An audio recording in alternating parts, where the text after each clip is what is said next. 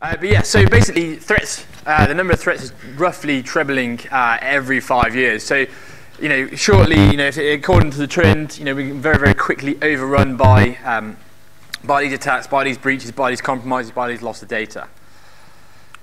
So we need to kind of try and apply an element of black box thinking. So if you compare the aviation industry, so whenever there's an accident of any shape or form, it's investigated into the minute detail, and then changes, whether it's in procedure, in terms of technology, in terms of applying a fix somewhere, they are then quickly rolled out and then applied globally. Okay, otherwise you can't fly in certain countries.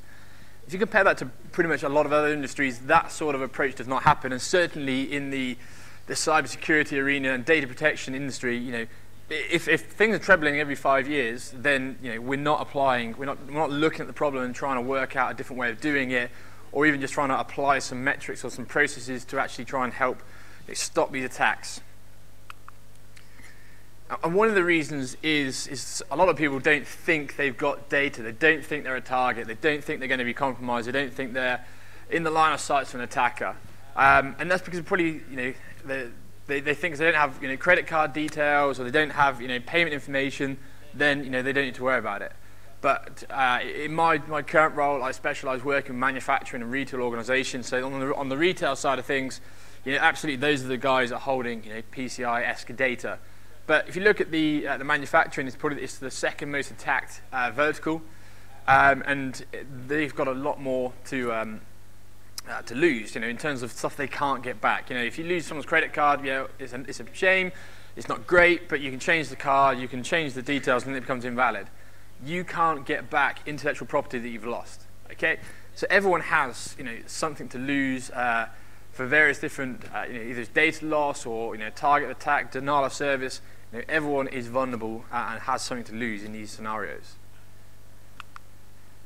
And so there's no real end in sight. So it's kind of a perfect storm of motivated threat actors. So whether that's from all the way from the nation state-esque type people, where they're writing very, very customized pieces of software to disrupt, whether it's a nuclear industry or in any kind of industry that a nation wants to attack. They've got huge amounts of wealth, manpower that they can throw at this problem.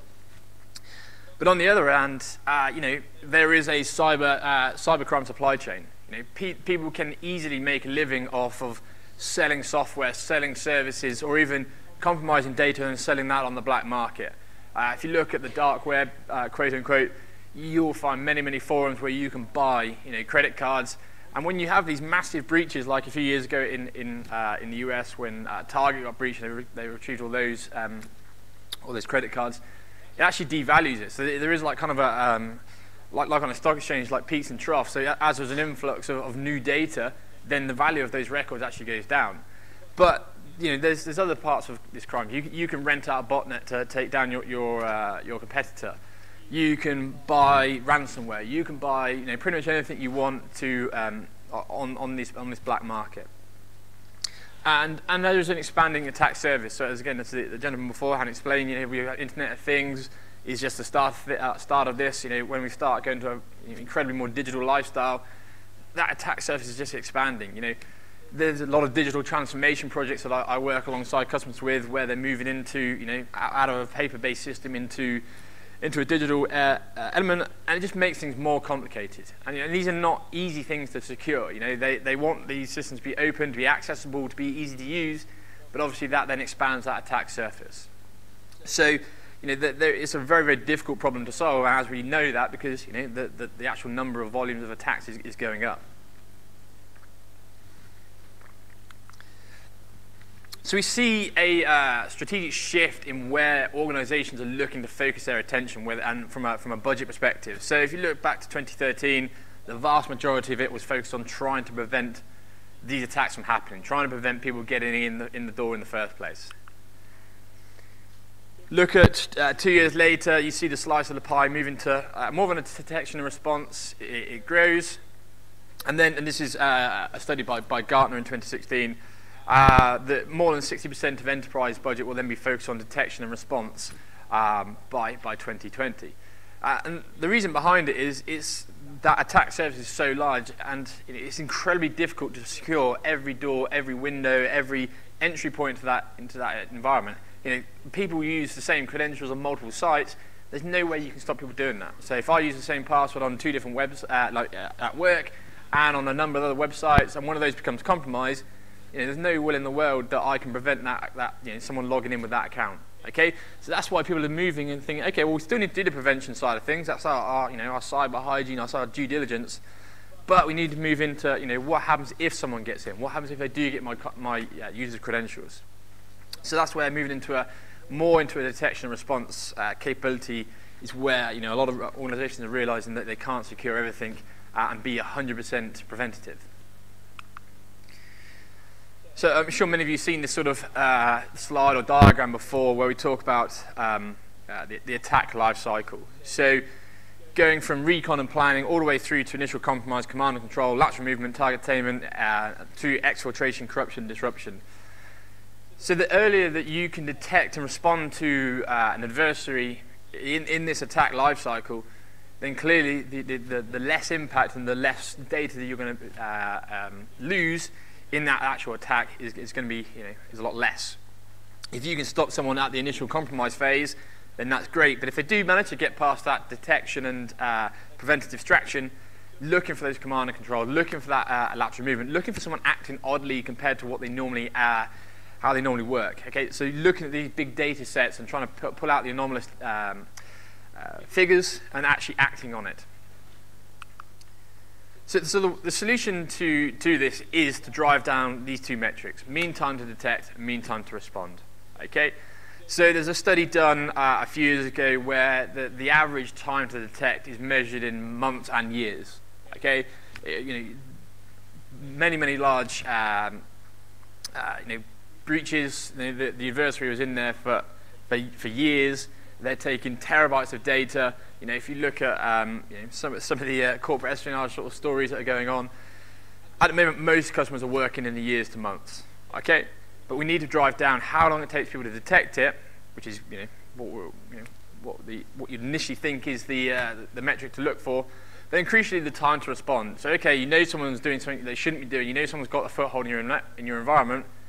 But if you have no way of responding to it, if you're running around with your hair on fire because you have no clue what to do, then you may as well be blind.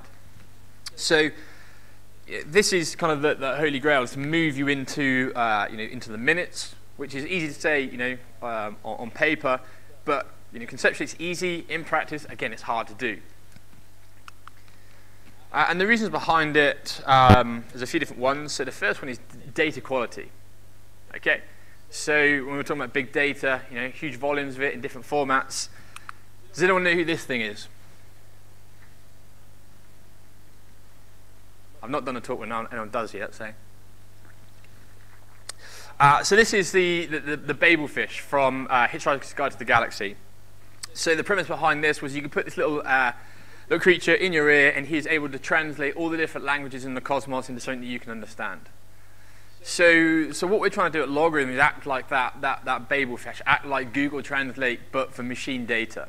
Okay, so if I see event 4624 of logon type 10, or if I see someone logging in as root, or from a myriad of other devices, what you need to be able to do quickly and effectively is translate that into something that you can understand, act on, and work with. So data quality is huge, especially as the data set's growing in this big data world.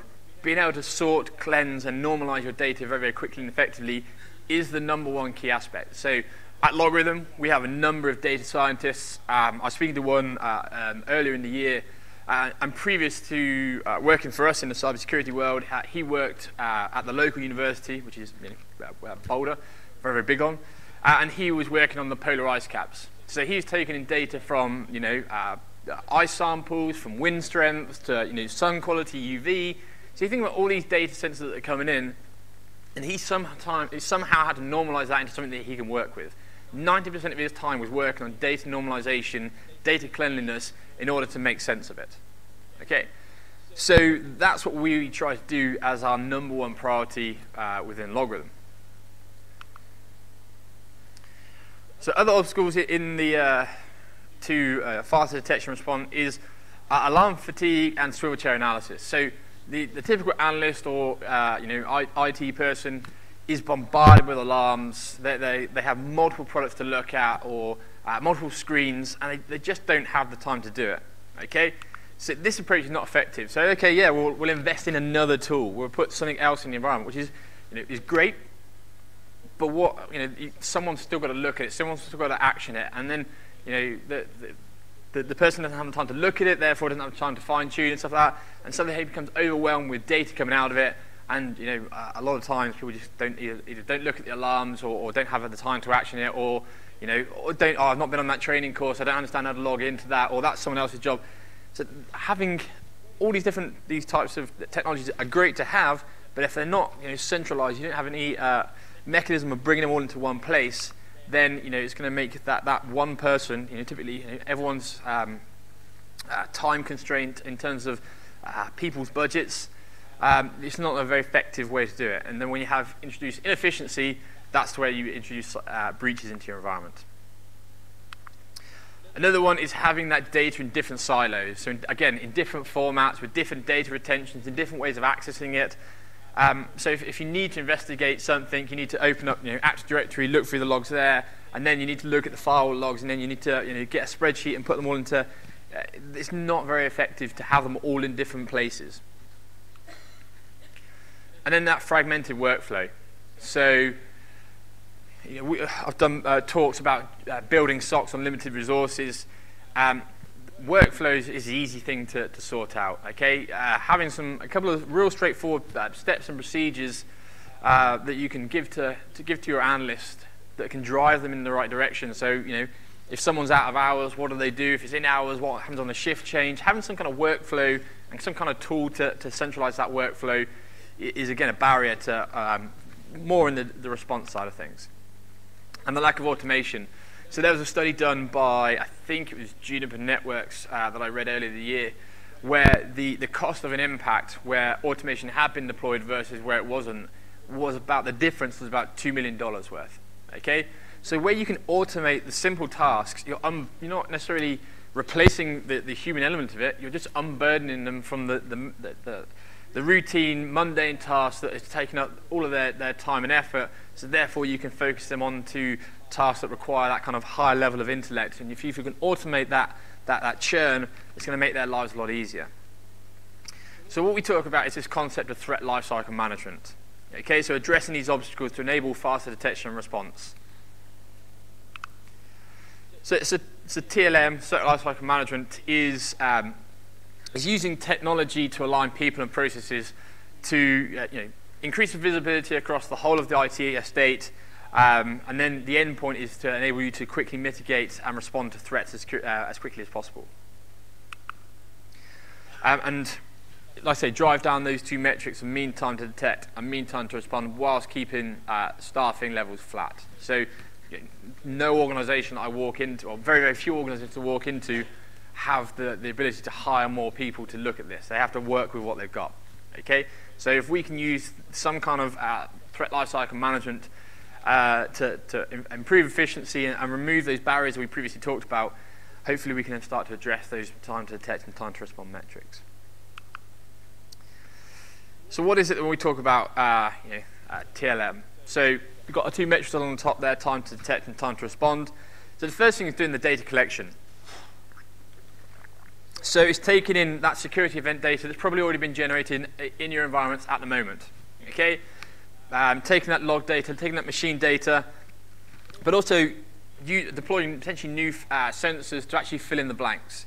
So you might bring in AD logs, so on and so forth. But if you don't have maybe something at the network layer to do network analytics, then maybe you're missing that part of the conversation. Okay, so grabbing what you've already got and then filling in the blanks is the key part there on your road to driving down that time to detect metric. So we've got all this big data. Now we need to be able to actually do something with it. So we need some kind of mechanism to proactively discover threats in the environment. So we can use a combination of search analytics, but also machine learning, machine analytics, a little bit of AI, to basically go off and trawl through that data set and look for things and point out things you should be looking at further. once that comes up to you, being able to qualify that in or out, do I need to do a further investigation into that? The quicker you can get through that loop, again, just unburdening that analyst to go and work on other tasks. So assessing the threat, assessing the risk, and does it require a full investigation? And if it does, giving the analyst the tools to be able to analyze it: who, where, what, when, how do they get in, what have they touched, what is the extent of the nature of the incident. And when we're now being driven by external regulations like GDPR, where you have to report a breach, what you want to be able to do is when you do report those incidents to the ICL or whoever your governing body is, you say, someone clicked on the link they shouldn't have done, but we detected it within 3 hours and we had it responded to within 5 minutes, and in that period of time, these are the systems that it touched, these are the data sets it accessed, and therefore we know the extent of that breach. But then also being able to neutralize that as quickly as possible. So by implementing automated countermeasures, okay, so whether that's updating your file to block that IP address, whether it's killing processes, whether it's quarantining machines, disabling ADA accounts, forcing reauthentications, forcing password resets, having these tools either completely automated with no human interaction, or as part of an approval process where you can quickly work through it and go, yeah, I need to apply that countermeasure very quickly from one location, is going to help drive down that time to respond. So therefore, we can mitigate the threat and the associated risk that goes alongside it. And then the recovery phase. So this is not something that we're actively working on at LogRhythm, but if you've worked through these steps, in a logical manner, you know who, what, where, how, what data was touched, you know everything about it because you've gone through a series of aligned steps. So therefore, your cleanup, your reporting, your review is a lot easier, a lot more efficient because you've already gone through a good level of due diligence beforehand. Then crucially, the last part there, adapt. When I talked about the aviation tree, that's the thing that they do very, very, very well, is that they adapt to something that happened. Okay, so they'll go in and refine the processes. They'll refine what data they're collecting. They'll refine how they work. Could they do things better? And if they can, then they actually implement them. So we tried to take all of those steps and put it into a single platform. So as LogRhythm, as a security vendor, this is all we do. We don't sell any other sort of technology areas. We're purely a security platform. We've been doing it for the last 15 years. And so we try to bring as much of this capability into our platform so you don't have to work in those different technologies, and we have it all on one platform, one product, one screen. So to enable this this faster detection response at LogRhythm, we have this data quality thing. So again, it's a very common strand that you should, when you're talking to these big data vendors, getting data in is easy. Being able to search and do something with it is hard. Okay. So at LogRhythm, we have a concept called the Machine Data Intelligence Fabric, or MDI Fabric. Okay. So we have a dedicated labs team, and this is all they do. Okay. So we support out of the box, thousands of device types where you can basically fire those logs into LogRhythm, and it's basically going to pull all the pertinent piece of information out of it. So this was the user, that was the IP address, that was the host, that was the, so on and so forth. We'll then enrich that, so we'll say that IP address is actually in that country. It was an outbound network connection relating to this user. But then we also apply classification to it. So that's basically telling you what it means. So that message there, event ID 3421, that's an authentication failure. That's an authentication success. That one's a file denied. That one's whatever else it might be. So we basically apply that this MDI to everything that comes in, and the upshot is we tell you what that log means, or that set of logs means. So a rogue admin logging in from Norway, accessing payroll files, for example. So we have a team of, I think it's about 20 or 30 people in this team, and this is all they do. Okay, they're just really writing these sorts of these rules to cover that.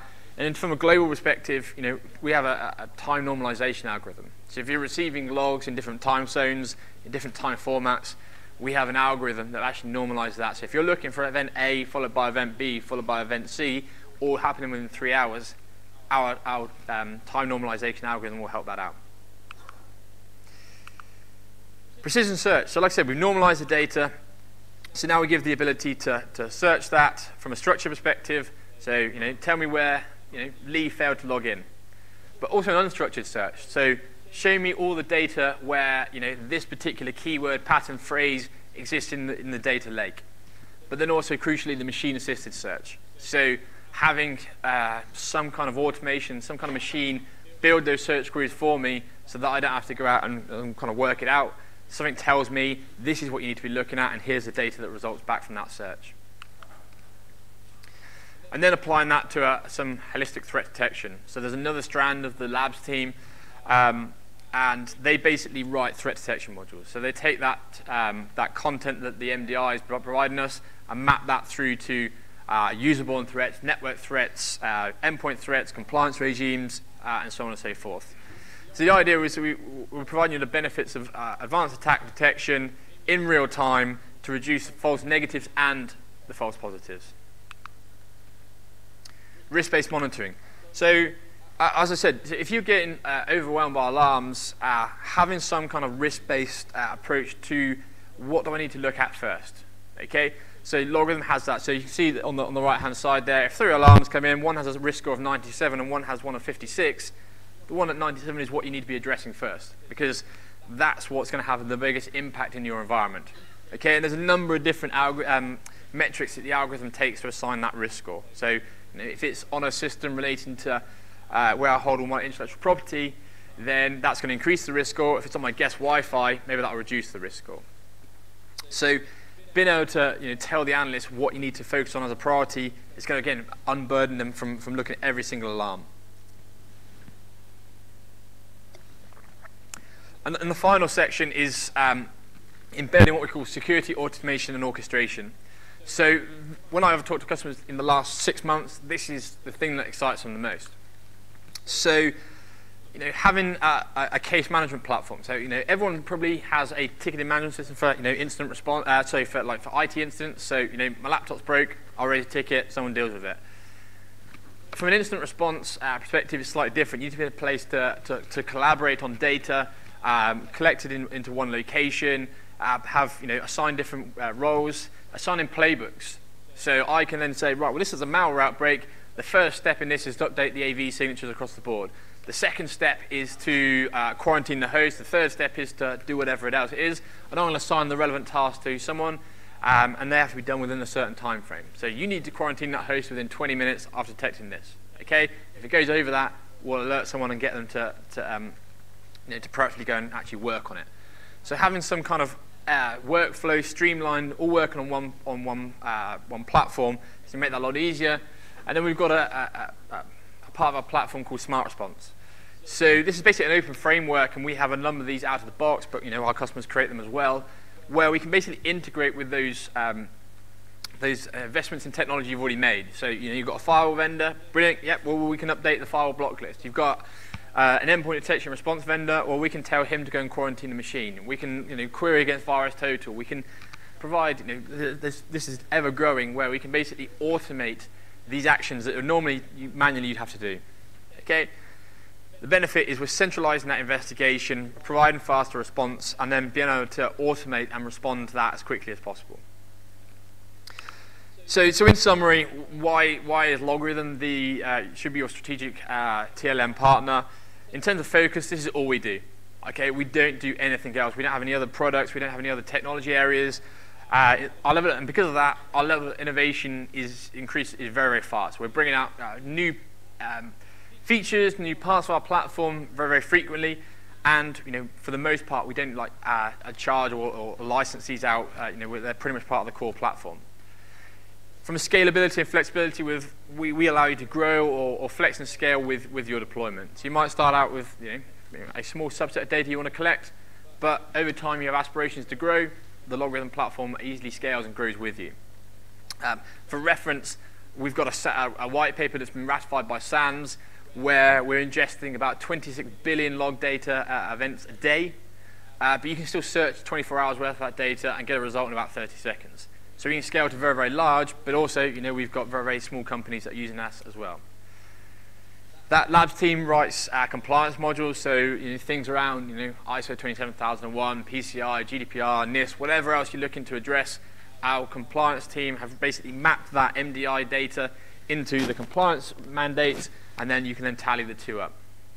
And the final one is customer success. So we are passionate about making sure that every single one of our customers is successful with our platform, and we're actively involved in making sure they are reducing those two metrics we talked about, the time to detect and time to respond. So, so with that, that's me. That's my presentation. If anyone's got any questions later on, we've got a stand in the exhibitor hall. But yeah, thank you very much.